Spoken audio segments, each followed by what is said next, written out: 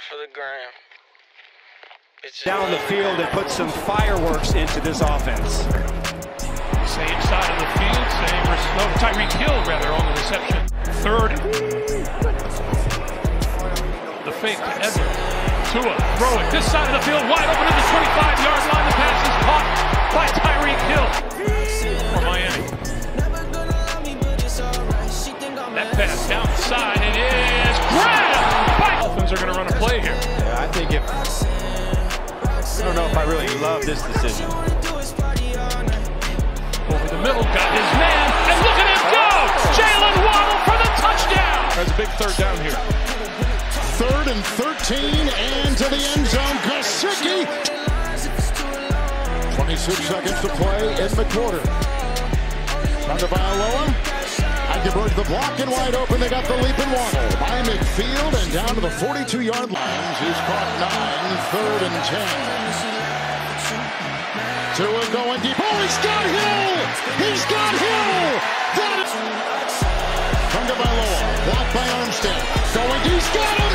He's got him! Tyreek Hill! And the Dolphins have come back!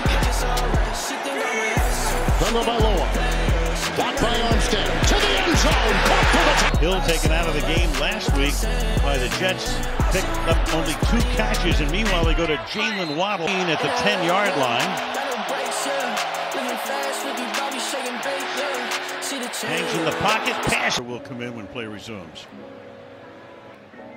Talking to our sports medicine analyst, longtime trainer for the Jacksonville Jaguars, before that the Giants.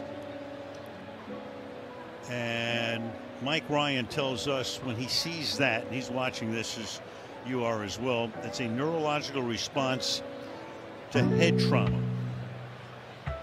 So they're stabilizing him right now. Head hits the turf, elbow hit first, then the head. And again, heartbeat, it just turns around just like that. Again, worth mentioning it. Very similar sack last week, or push from Milano, the Buffalo line, when he hit his head on the game last week. See these players all huddled around him right now.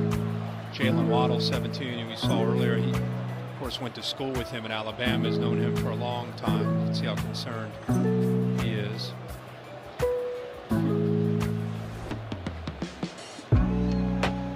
So Tua, and the Tua chant going up from the Bengal crowd. Popular around the country. Such a great college career, obviously. This is one of the more likable personalities you'll ever come across. Yep. And they'll take him back initially to the locker room. There was the coach, Mike McDaniel, with the send-off, and we'll get, as soon as we can, obviously, the official word as we hear it.